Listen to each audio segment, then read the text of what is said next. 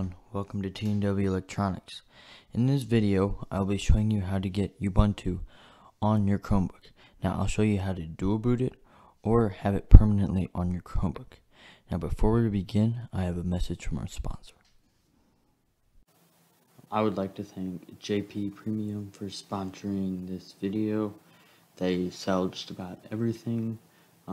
Lately I've been getting their electronics stuff, but they also sell quite a bit more. And so, like, I bought their BlackPods Pro the other day, and they came in, and I really liked them. And then this new USB LED light strips, I have those under my desk, and they look great. And this Hypebeast phone case, my friend has it. He says it's wonderful. He would recommend it to just about anybody. So please go check him out. There's a link in the description. And for a limited time only, you can use the code AprilSale. I'll have it on the bottom of the screen here. Code is AprilSale, and you get 10% off your entire order. Okay, so the first thing we have to do is remove the developer screw so that we can put the Chromebook in developer mode. So you're going to need to take out all the screws on the back and then pop off the back. Now this is the Chromebook, Acer Chromebook 11 CB3111. Now this developer screw is in many different places on many different Chromebooks. On my Chromebook, my developer screw is right here. It should be totally different size than the other ones. That's what a normal one looks like. And here's what the developer one looks like. It's normally quite wider and has, yeah. So first we got to remove that.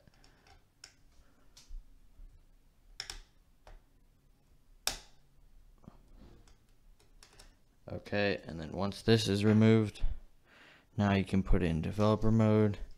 So we're going to put the back on the Chromebook and then boot it back up. So now that we've taken the developer screw out, we need to put the Chromebook in developer mode. So you need to click escape, refresh, and the power button. And then this screen will pop up, and you need to click Control D. And then you need to click enter. And this will turn off OS verification. And then you need to click Control D again.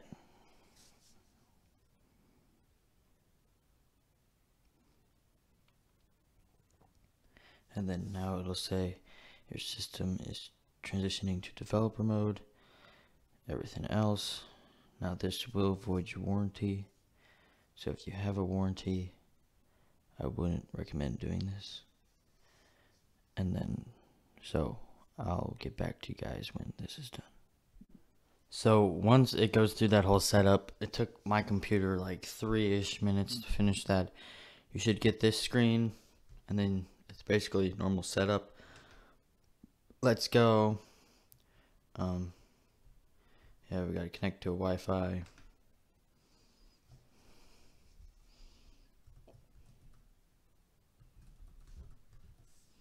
Okay, you want to make sure you have a somewhat fast connection for this, and then accept Google's terms,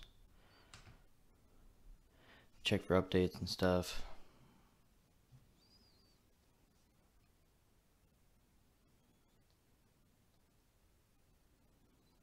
And this can take a bit. Okay, and now what we're going to do is go to browse as guest.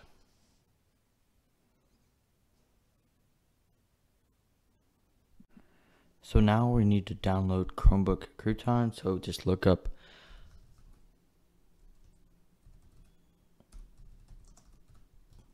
Chromebook Crouton,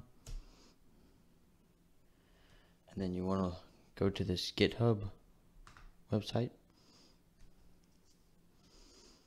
and we're going to scroll down to usage, and you'll see this little Google link here.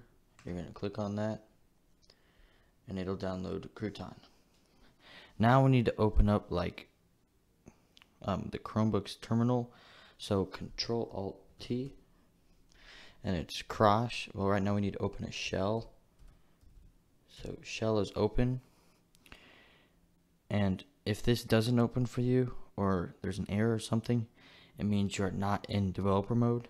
So if you're not, go back in the video and follow those steps again and make sure you get it done. So now we need to type sudo space sh and then a little squiggly sign and then slash and then downloads and then another slash and then crouton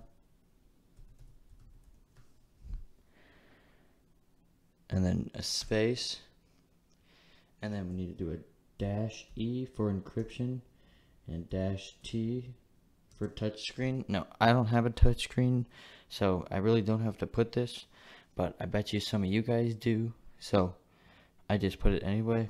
And we are going to use the XFCE interface of Ubuntu. This works better on my Chromebook. The Unity version did not work too well, so this is what we are going to use for now.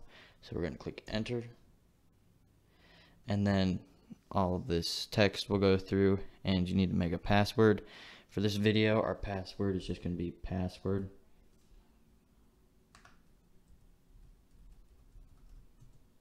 Okay.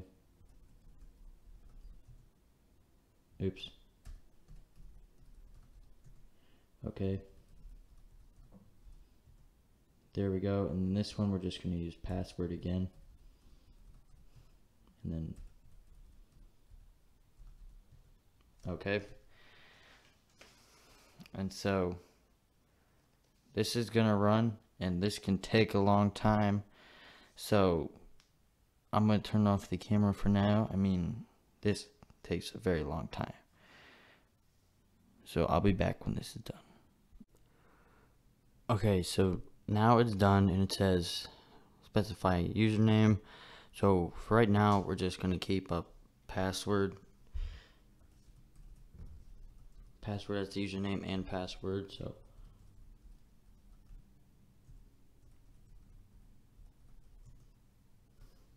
okay, and then so now that that's done, we are gonna start Ubuntu. So what you need to do is a little bit of command right there, and you need to just type sudo space, well, this is just for mine, start FXCE4. So type that, click enter, password again, and now it's gonna enter Ubuntu.